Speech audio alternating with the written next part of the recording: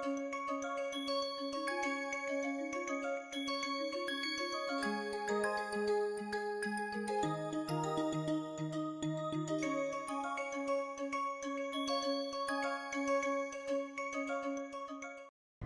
everyone.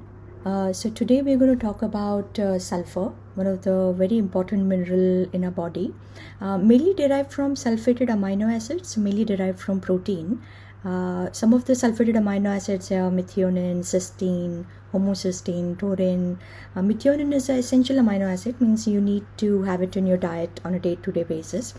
Cysteine, homocysteine, those are non-essential amino acids which are formed in the body. Okay.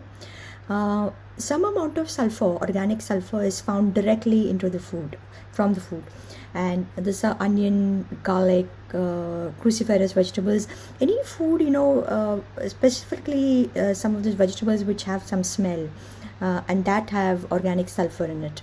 Sulfur is also called gandhak in Hindi.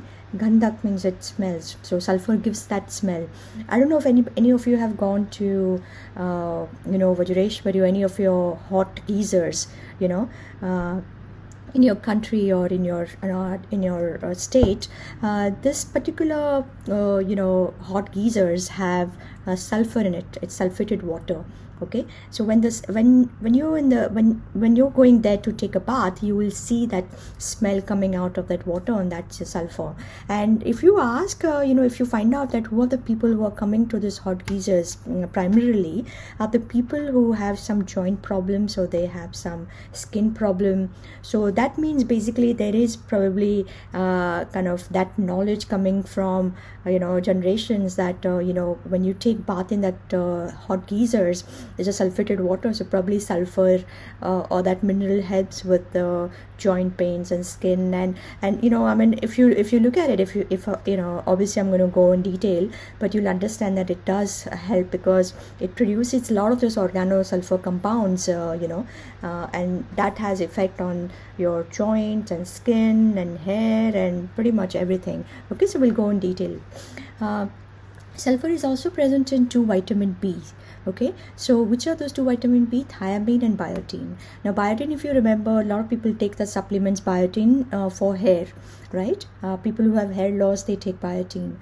Okay, now what are the functions of sulfur? So let's talk about each and every important function that sulfur has.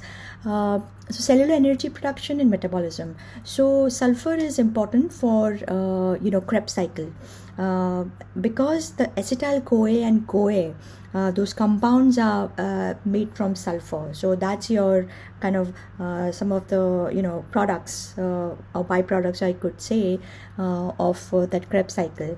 So it is definitely, as I said, it is important for formation of energy. It gives you energy. It also maintains blood glucose level. So sulfur is important for maintaining blood glucose level. Why?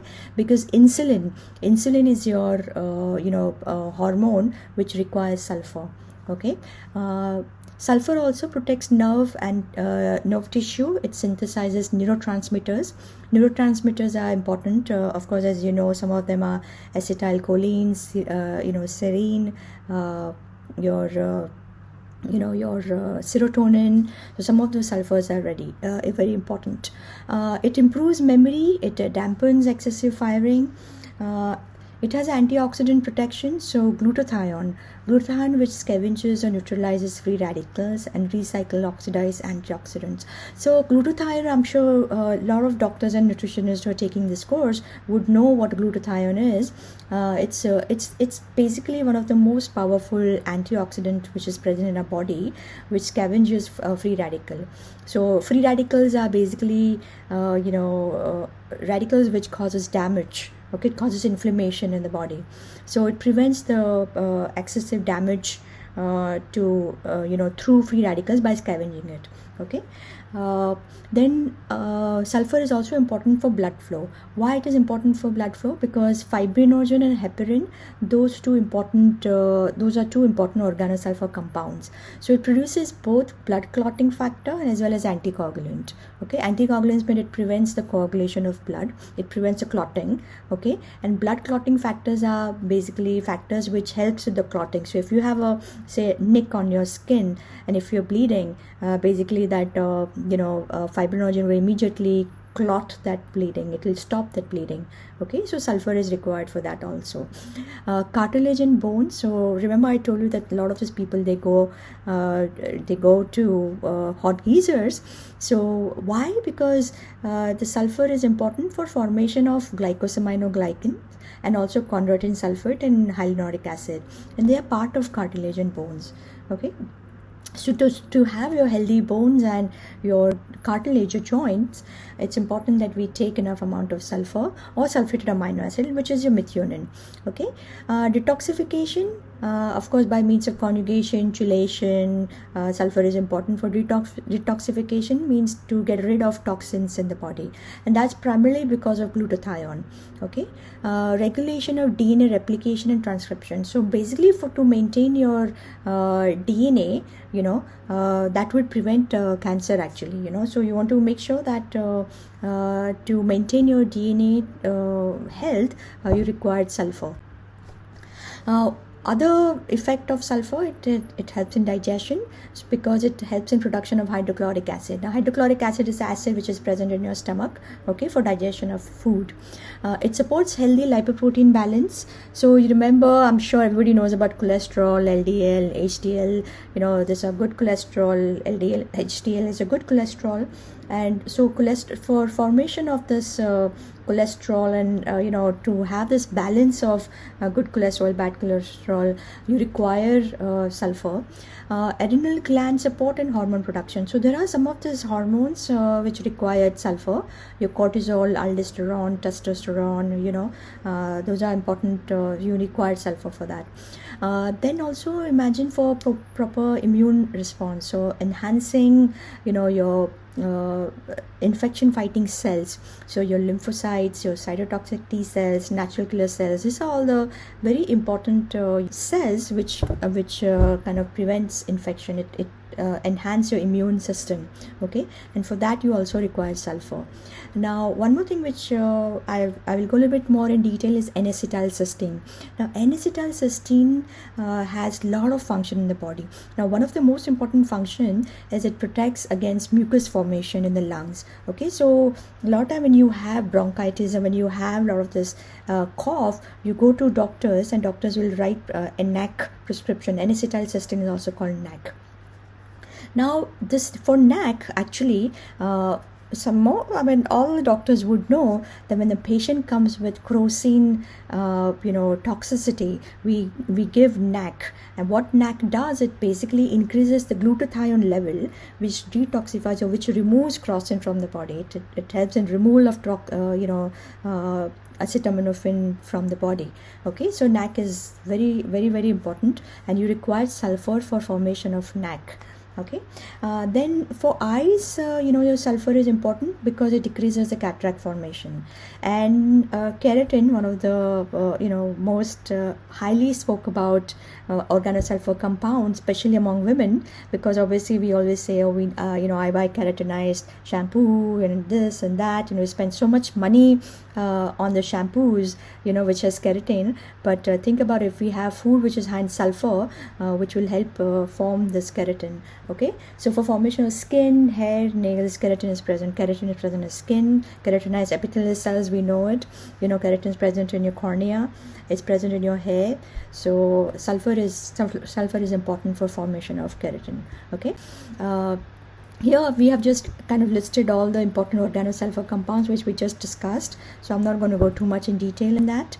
Some of the sulfur-rich food, so these are sulfur-rich food which are primarily you get organic sulfur from this food. So here your onion, your cauliflower, of course your beet, your drumstick leaves and drumstick